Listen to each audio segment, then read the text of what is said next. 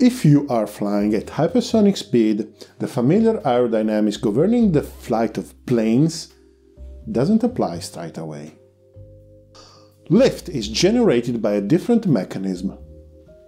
Control requires special aerodynamic surfaces.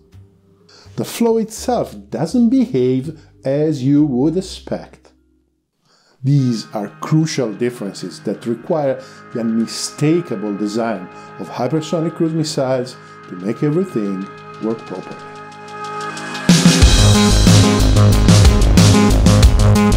I'm the Crow, welcome to Millennium 7 Star, the channel that helps you make sense of military history and military technology.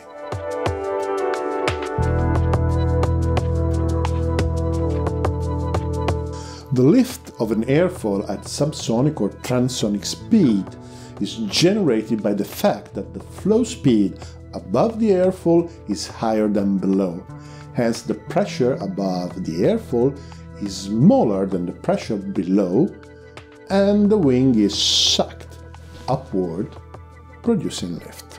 This starts to change at hypersonic speed, and surprisingly, the lift generation mechanism is even easier than that. At hypersonic speed, the so-called Newtonian hypothesis is a very good approximation. Newton actually believed that the source of aerodynamic forces was due to particles of fluid hitting a body and transferring the momentum perpendicular to the surface to the body. In practice, every particle was supposed to bump into a body, and the total effect of all combined bumps was the aerodynamic force, as if it was a sort of horizontal rain. At slow speed, this is not true, but surprisingly, at hypersonic speed, this is a very good approximation. The stream of particle impacts the portion of the body facing the flow, and we may assume that the rest of the body is in a sort of shadow and the pressure is near zero. The efficiency in producing lift is characterized by the use of a lift coefficient. At low speeds, the lift coefficient depends only from the angle of attack of the body. But at high supersonic and hypersonic speed, it depends also from the Mach number, and it tends to become smaller for the same angle of attack. If we consider the contribution of the lower and upper surfaces to the lift coefficient of the whole body, we can see that the lower surface dominates at hypersonic speed, which is actually in good agreement with the Newtonian hypothesis. You can immediately see that if this is the case, a flat body works very well in generating the lift that may be needed, with no need of wings, with classic airfoil.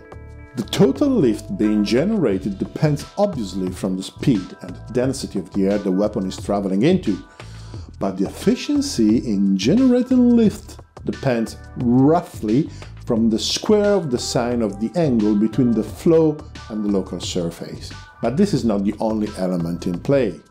There's also a pressure coefficient that measures how efficient is the fluid in applying pressure in a given point at a specific speed.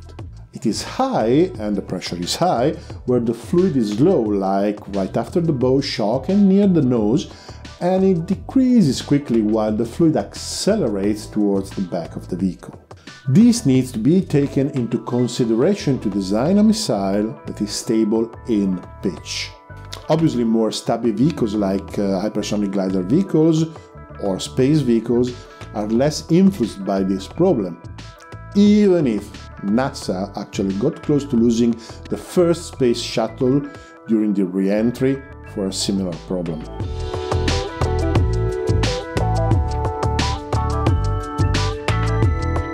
So, is there a way to understand why this simplified lift generation mechanism happens at hypersonic speed but not at lower speed? To explain this intuitively, we can use an analogy. If someone is actually lobbing a pebble at you, the pebble is relatively slow and you have the time to react and get out of the way, hopefully. If someone is firing a bullet at you, it is so fast that you can't react. You are hit and thrown on the ground because all the bullet momentum has been dissipated inside you. No, sorry, this is creepy. This is really creepy. Who did write this? Me? Oh, suppose it's okay then? At hypersonic speed, the lumps of air are so fast that they go through the bow shock and impact the surface without changing direction too much. They are too fast for the rest of the aerodynamic field to exert any large influence on them, so they don't move in the relatively complex way which is typical of the low speeds, where all the lumps of air have the time to heavily affect each other.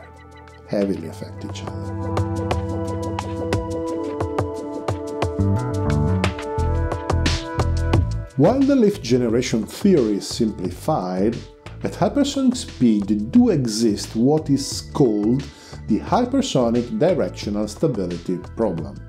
Now, this is really hard to explain without equations, because the equations show a coefficient that becomes zero when Mach increases and stays zero if the Newtonian hypothesis is true. However, I try anyway. I am sure that many of you know that the stability of planes is assured by the tail aerodynamic surfaces. For example, the stability in yaw is assured by the vertical empennage. How this happens? Well, supposed to give a little bump to the plane such that it yaws to starboard a bit. The flow on the vertical fin, which moves with the whole plane, changes. The angle of attack increases, and with the angle of attack, the fin starts generating lift. Since the fin is vertical, the lift is directed sideways in a way that produces a torque that puts the plane straight. At hypersonic speed, we already know that the lift coefficient that measures how good is anything in a flow at generating lift decreases with the Mach number. So a small deviation will change the flow on the vertical fin, but the lateral lift produced will be very, very small. A small force might easily end up not being enough to put the plane straight. At that speed, the deviation may, though, be enough to create other issues like aerodynamic shadows on the horizontal tail, or parts of the plane actually intersecting the bow shock, which is as hot as a blowtorch and can damage the plane structure. This is the reason why hypersonic planes, missiles, but also space rockets often have fins with a triangular section. This generates more drag, but also generates a lateral lift.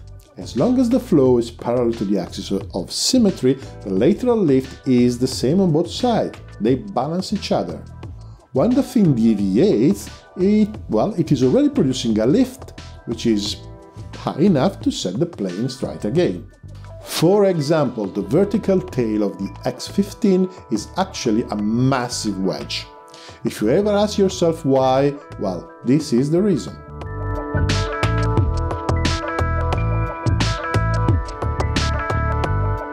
The design of an hypersonic missile is a sort of minefield where the usual concepts of lower speed flow dynamics may be subverted, and all sorts of these strange and counterintuitive situations like the one just described for the vertical fin may happen.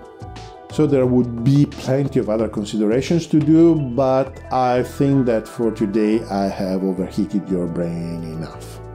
So if you like this video, you might also like these ones here on the side. Please subscribe, hit the bell, and consider supporting the channel on Patreon. Thank you very much for watching. Goodbye.